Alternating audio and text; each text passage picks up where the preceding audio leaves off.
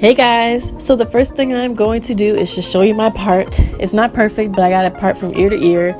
And then you're going to see me applying my black castor and flaxseed oil gel, my Eco Styler gel.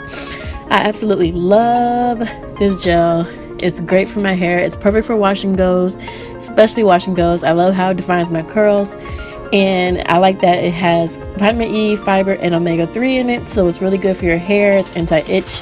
It does flake if your hair is really dry, so make sure you keep your hair moisturized while you use this. But I absolutely love it. It smells like perfume. It smells so good, and I just love it for my hair. So if you don't have this gel, then make sure you definitely go check out your local beauty supply store. But I'm just smoothing my edges and trying to lay my baby hairs to where my little annoying bald spot is not in the way. But yeah, no, what can you do?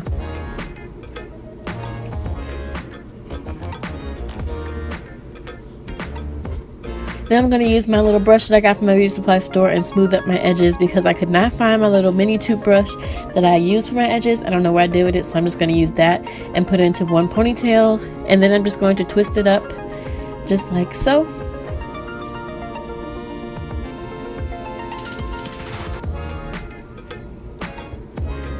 And while you're at it, make sure you click that subscribe button if you like what you see. Then I'm going to get my OUTRE Ariana lace front wig, and I'm going to put the combs in the sides of my hair. I don't know how to braid, so I just put my hair slicked back, plaited it, and then put it in a little ponytail and bobby pinned it. And I'm going to put the combs in the sides of my hair, and then I'm going to bobby pin the wig down to make sure that it's secure and won't come off or anything like that.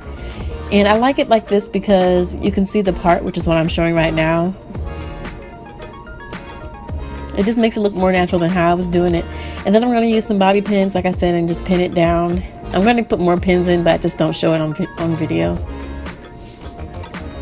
You want to make sure that's secure.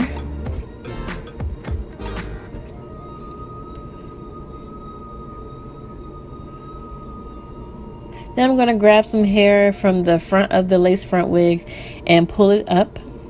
I'm going to try and make it as thick as I want, and then I'm going to, fix the rest of the hair to make sure that I have the right amount of hair that I want and make adjustments as necessary.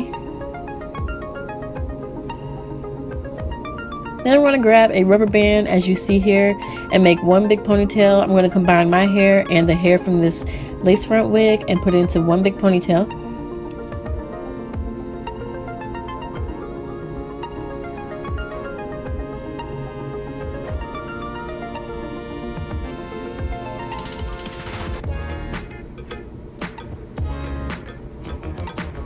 Then I'm going to secure my little twist down, and then I'm going to take the curly hair and wrap it around this and bobby pin it down.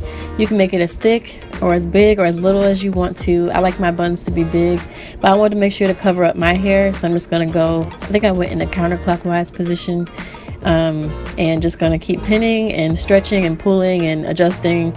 You can do this as big or as little as you want, and it's completely up to you how you want this to look.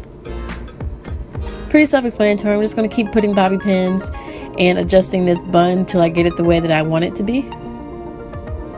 And then I'm just fluffing out the hair to make sure that it's the perfect length and I have the right amount of hair in my bun.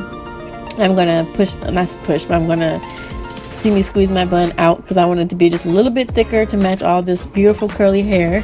I absolutely love this wig, and watching her video really made me, figure out a different way to wear this wig, so I'm really glad that I saw her video.